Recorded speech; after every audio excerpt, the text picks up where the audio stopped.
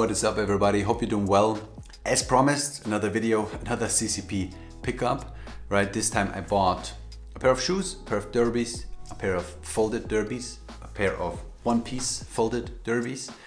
Bit of background, bit of history. I had 3 pairs of folded Derbies before, all in size 9, and they all fit differently. So I had color 1, which was probably my first pair, I think. I got them brand new, I vibrated them, and they fit good in terms of length, width, everything was good. And then after a couple of weeks, the folding crease basically at the top really dug into my feet all the time. So I had bloody feet basically every time I wore them, and then I decided to sell them because that's not worth it to me. But I always loved the design. So I bought a second pair, this time color 10, which is black. That was, I think, coarse leather. So the first one in color 1 was bison leather. Second one I think was coarse or culata. I'm not sure of any horse any horse version. The black ones, and they were a bit too narrow at the toe box, so kind of annoying. I wore them for a couple of weeks and then again sold them. Then I bought a gray pair. I'm not sure what coat that was. Maybe 36. I'm not sure. So a gray pair, pretty old and like good condition, but really old. You could tell that the leather wasn't that juicy anymore.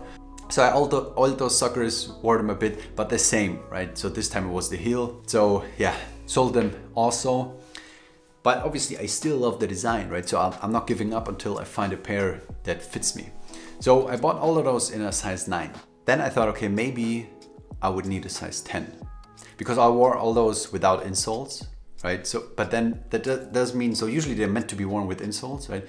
You still have the option to use them without insoles, but they're designed to be worn with insoles.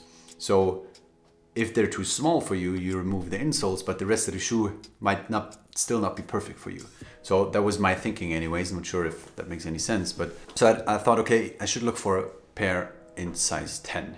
I found a pair in color 10, which is again black with the lovely olive green laces, made out of bison,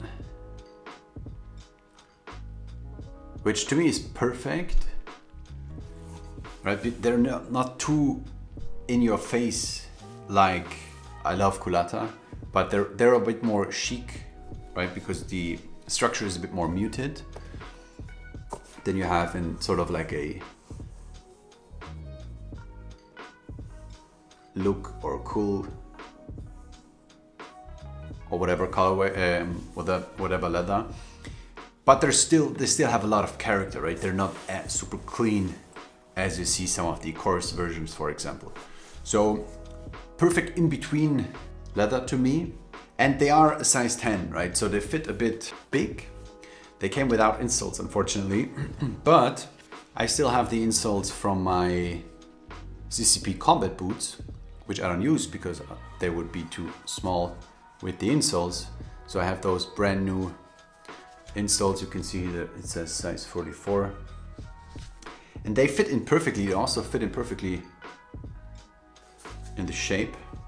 And with those, they are incredibly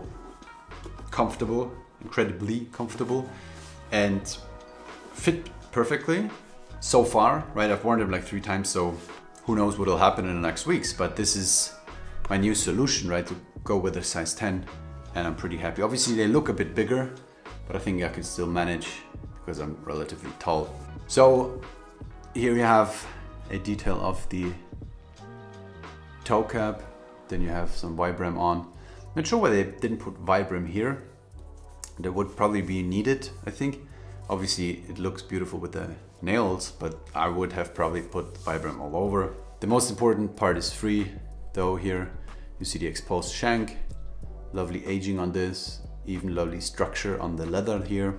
And yeah, so they are constructed out of one piece of leather, right? Which is incredible. So you have the leather is basically attached around the sole, and then it's just one piece that is basically folded here on top, right? And then they punch holes in basically where you can lace. And that's it, yeah, so you have a lovely stacked sole. Might be important to mention, it's always beautiful where you have those layers exposed, right? Usually other shoemakers, like, they cover this up so you don't see. But as always with CCP, you have that exposed. Same here. So yeah, pretty happy. They are not the lightest shoe, of course, but they're not a running shoe, so don't complain. So yeah, enough talking, just let me show how those look on feet.